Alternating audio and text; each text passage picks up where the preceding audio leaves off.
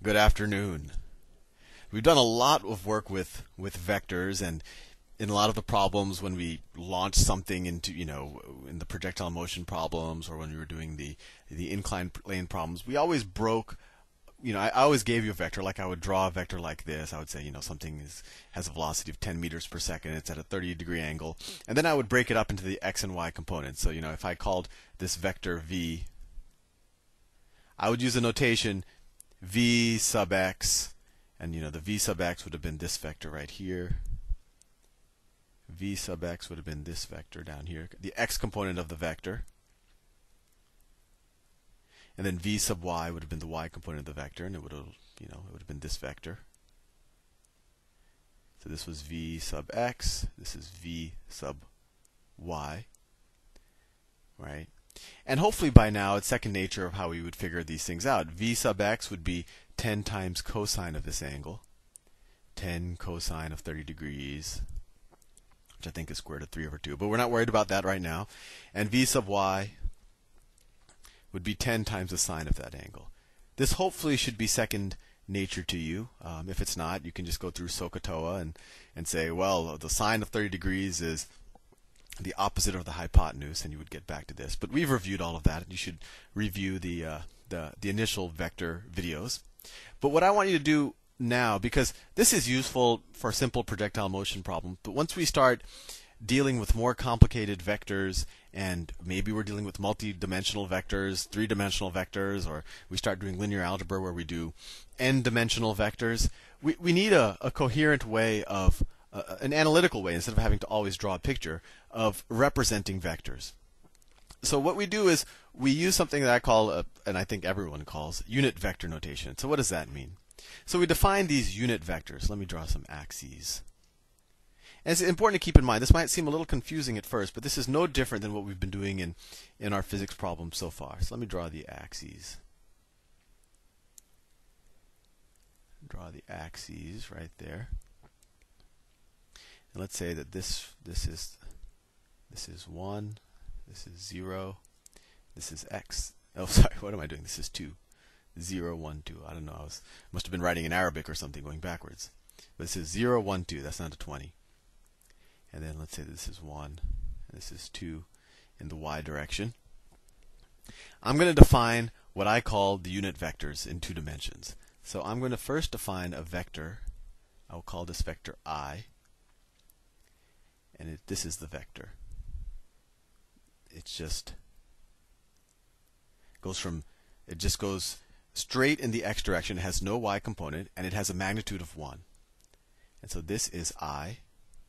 And we denote the unit vector by putting this little cap on top of it. There's multiple notations. Sometimes in a book you'll see this I without the cap, and it's just bold-faced. There's some other notations, but if you see I and not in the imaginary number sense, you should realize that that's the unit vector.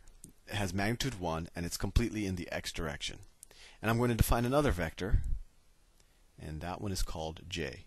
And that is the same thing, but in the y direction.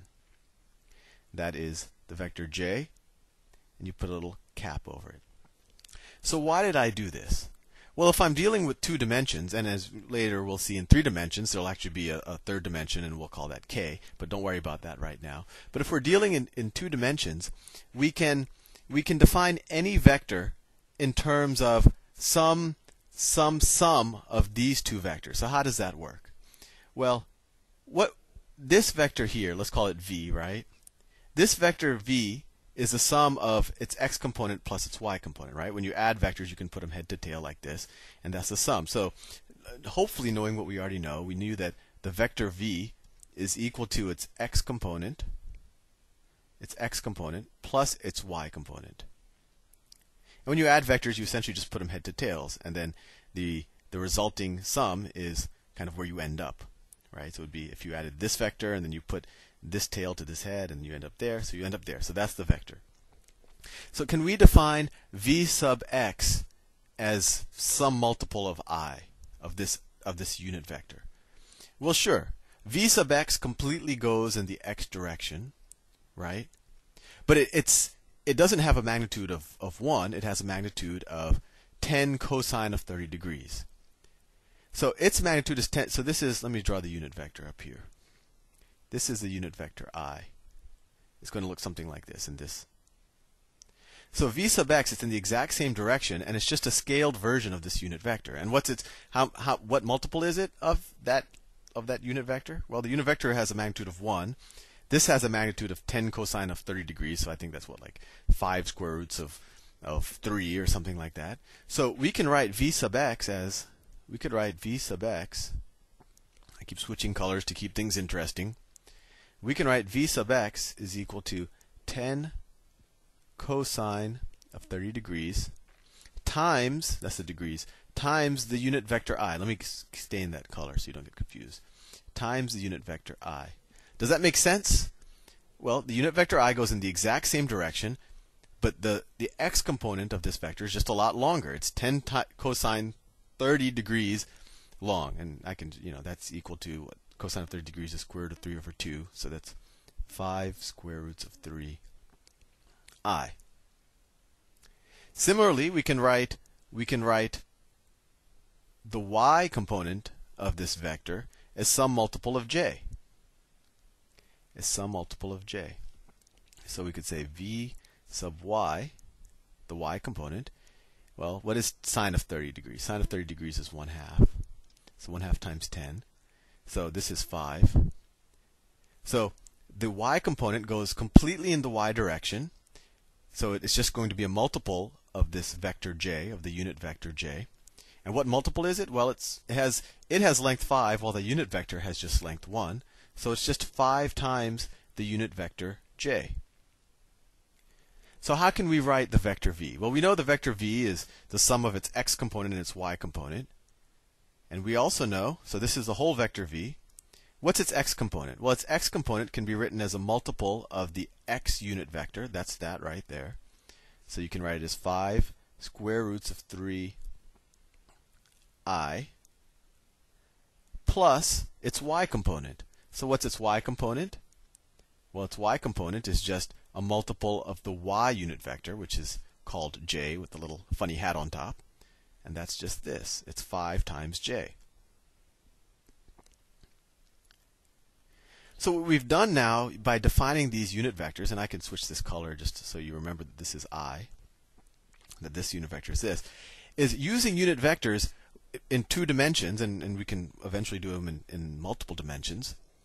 We can analytically express any 2-dimensional vector. Instead of having to always draw it like we did before and having to break out its components and always do it visually, we can stay in kind of analytical mode and non-graphical mode. And what makes this very useful is that if I can write a vector in this format, I can add them and subtract them without having to resort to visual means. And what do I mean by that? So if I have, if I define some vector a is equal to, I don't know, 2I plus 3j, and I have some other vector, this is a vector, and I have some other vector b, this little arrow just means it's a vector. Sometimes you'll see it as a whole arrow. As, I don't know, 10I plus, I don't know, 2j.